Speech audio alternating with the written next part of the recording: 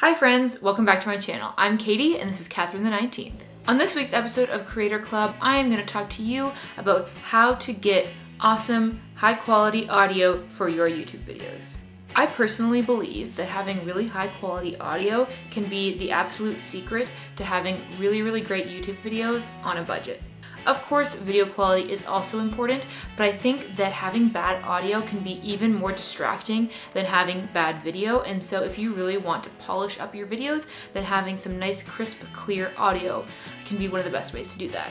It's also kind of a little bit intimidating at the beginning because it requires some external parts, and for beginners, it can be a little bit like, I don't know where to start. This is a question that I've received from some viewers on Twitter before, and so I wanted to tackle it today to give you an idea of how you can get started with getting really great audio for your YouTube videos.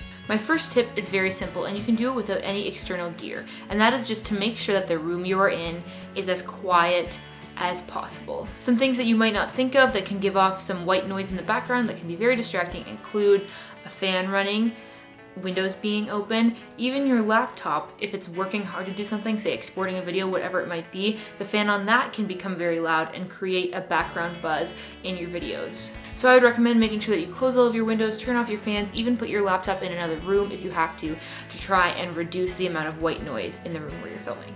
My second tip is, of course, to get an external microphone. Now, I'm gonna give you my exact setup and my exact how-to in a fairly affordable and not complex way. So the mic that I use is the Zoom H1 Handy mic. It is great and very versatile, but I'll tell you the way that I use it most is mounted on top of my camera, plugged straight into the mic jack so that the audio and video are automatically merged before I bring it into editing. This microphone does have the capability to record onto its own SD card, and then that allows you to sync up the audio in post. But if you're filming videos like this, there isn't a huge necessity for that, and it can kind of just make things take longer. So aside from the external microphone, the other gear that you will need to be able to record audio and video straight together on your camera is a hot shoe adapter and an aux cord. These are very easy and cheap to acquire on Amazon, and so is the mic.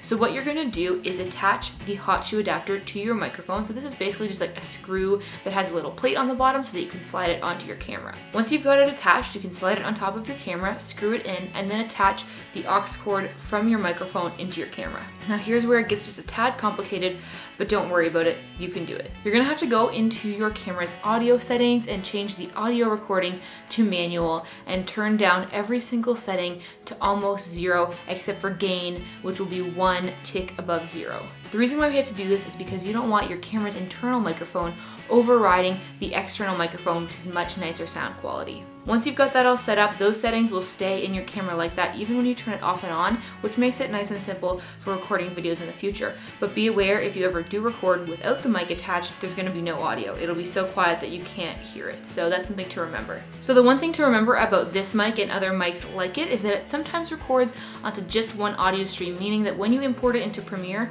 you're only gonna be hearing it out of one ear. Sometimes you won't notice this right away. It might just seem like it's quieter. So a really important thing to do when you're editing is to try listening to your video with just one earbud in one ear and switch. And if you notice that you can't hear it out of the one ear, then that means that you need to adjust your audio channels to make sure that they are both the same. So because this microphone is just recording onto the right side, I'm gonna go in and change it so that the input for both the left and right side is the right side. Another way you can adjust your audio in Premiere is by using audio gain. I use this most of the time to turn things down, because if you turn the volume up on things, it'll start to get crackly and lower quality and really peaky, and you don't really want that. But if what you've recorded is really loud, or if you import another audio file like music that is really loud, you can just easily go into audio gain and put the gain to like -10 or -20, and that will effectively reduce the volume quite a bit.